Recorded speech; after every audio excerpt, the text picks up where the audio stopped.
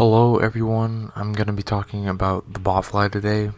The botfly, also known as the Dermatoba hominis, that's a scientific name for it, is a bee-like parasite that likes to use your body as a comfortable shelter for its larvae. Now you're probably thinking that it stings you like a bee and gets its larvae in you that way, but it does not sting at all. It just looks similar to a bee, so yeah, don't worry about that. The way it gets its eggs into you is a little more complicated than that. The botfly is a master of flight maneuvering. It actually catches a mosquito in mid-flight and sticks its eggs right on the mosquito's body. It's pretty amazing.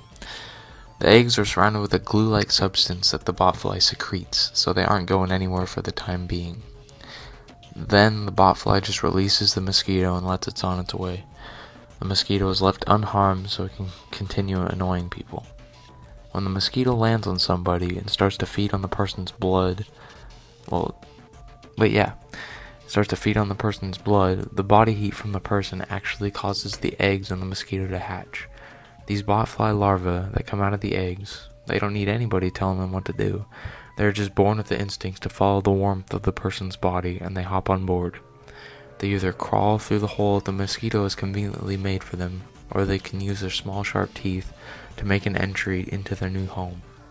They go inside and start to feed on the actual flesh of the host. This goes on for about 6 weeks, and the person will finally be able to notice a bump where this little worm is living.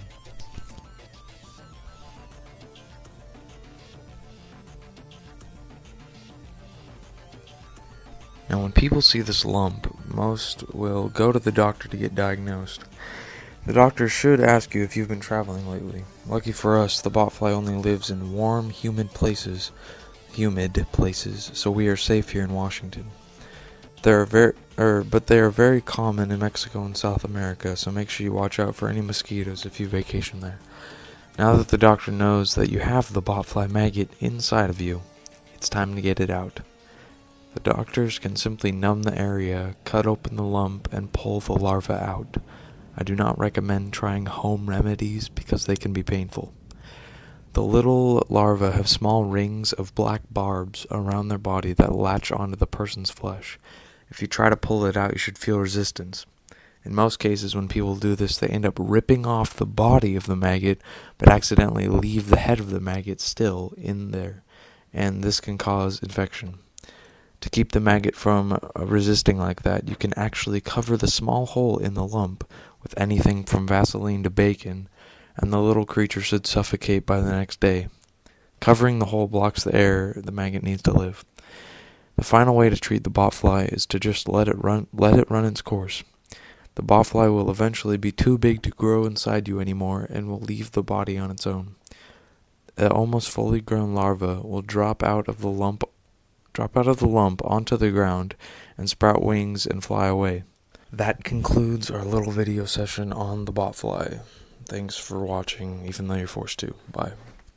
Hey, it's me again, but this time I'm telling you all about the hookworm. Hookworms are nasty parasites that develop and travel in many different places in your body. Some symptoms of the hookworm are general weakness, paleness, headache, dizziness, noise in ears, fatigue, swelling in body tissues, nausea, vomiting, and shortness of breath. The symptoms of this parasite are unpleasant, so you definitely want to protect yourself from them.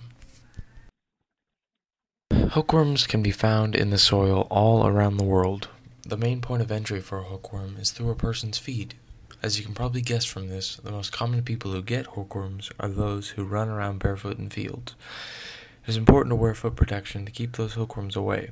When a person steps on a hookworm, the hookworm latches onto your skin and burrows in, just like a botfly. The hookworm, however, is so small when it starts out that it can travel through your bloodstream. They travel to your lungs and get coughed up into your mouth. Then the small hookworms are swallowed into your digestive system. This is where the hookworm sets up shop, in your small intestine. They attach themselves to your small intestine and feed on your blood. This can cause anemia in some people. As the worms grow, symptoms worsen, and you can be easily diagnosed with hookworms through a stool sample. Doctors can easily prescribe you with medications that will kill the hookworms, and they will be excreted the next time you pass solid waste. Over 740 million people worldwide are affected by hookworms. Hookworms are in the United States, but they are less common because of our improved hygiene. Still, you should always wear foot protection when outside and make sure your lawn is clear of any fecal matter. The only way the soil can be contaminated is through contaminated waste, so make sure you clean up after your animals and take them to the vet to get them dewormed. Thanks for watching, even though you were forced to. Bye.